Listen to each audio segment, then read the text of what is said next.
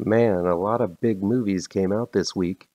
I'm going to do my damnedest to cover as many as I can, starting with one of the best films you haven't heard about, called The Passenger, or La Pasajera.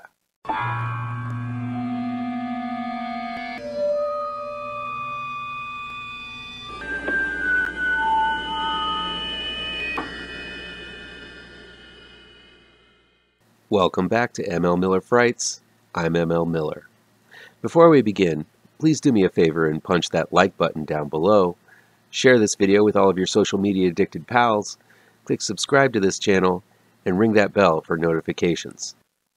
The Passenger, aka La Pasajera, is new on-demand digital download and select theaters from Bloody Disgusting and Dark Star Pictures. It's directed by Raúl Cerezo and Fernando González Góme. It's written by Luis Sánchez-Polack, Asier Guerricaechebarría, Javier Echániz, and based on a story by Raúl Cerezo.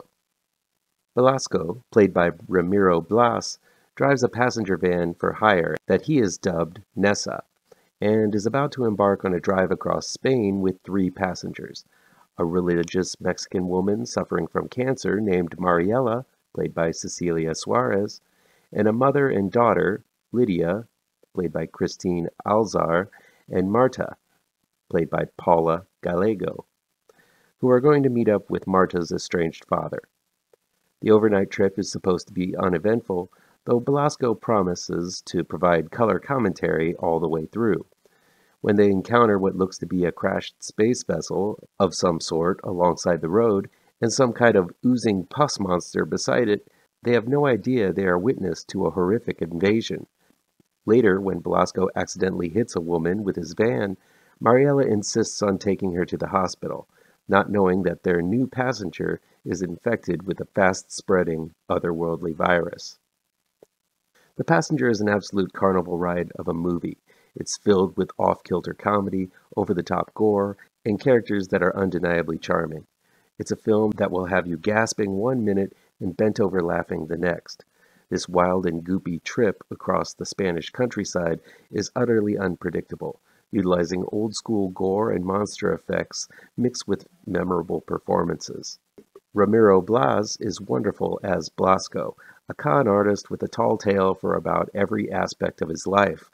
I love the way, in very few scenes, he's able to communicate so much about his character. Yes, he is an opportunist. Yes, his views on women are very chauvinistic. Yes, he is a product of a different age, light years away from the very sensitive times we live in today. But damn it if it isn't refreshing to see such a character treated like an actual character and not a one-note cliché. Looking like a Spanish version of Bosch's Titus Welliver, Blasco is an old-school action hero left over from the 80s. He's a reluctant hero, not first to pull a brave move, but in the end, he manages to get the job done.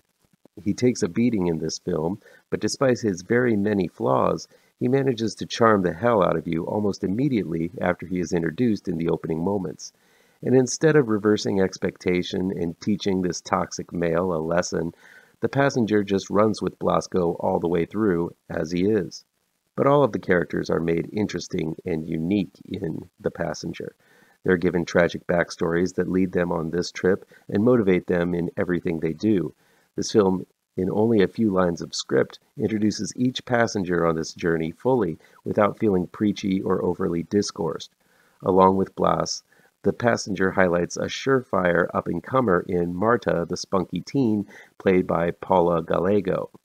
Looking like a Spanish Anya Taylor-Joy, I guarantee this little powerhouse of an actress will be swept up and make a big name for herself very soon. She's the bright-eyed heart and soul of The Passenger, making up the unlikely alien monster-fighting duo with Blasco. It's amazing seeing the relationship between these two very different people form in the face of horror and adversity. I've talked about the charming characters so much because The Passenger really does a fantastic job of giving you a cast to root for, but their challenge is anything but charming. The Passenger is an over-the-top gore fest. Faces are ripped off, eyes roll around inside of hollow heads, heads are lopped off, skin melts, oozes, and blisters. There's slime everywhere. This is one gory flick, so just be prepared. but all of the gore in the world can be used, and if the film is not scary, it's a waste of my time. Fortunately, directors Raúl Cerezo and Fernando González Góme fill The Passenger with hyperkinetic action as well as expertly timed scenes of suspense and paranoia. As with many alien invasion movies like The Thing and Invasion of the Body Snatchers, there's a sense that anyone can be infected, and the filmmakers make it clear that no one can be trusted. This looks to be the first-time feature debut of filmmakers Raúl Cerezo and Fernando González Góme. These two are able to juggle comedy, horror, action, and even manage to give the film a heartwarming edge without being schmaltzy.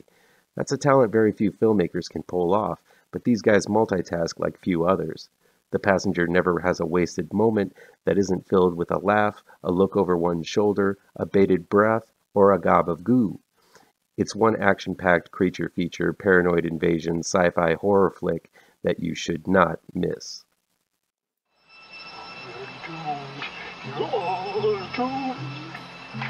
You're doomed to live the life you're meant to be, stuck inside your reality.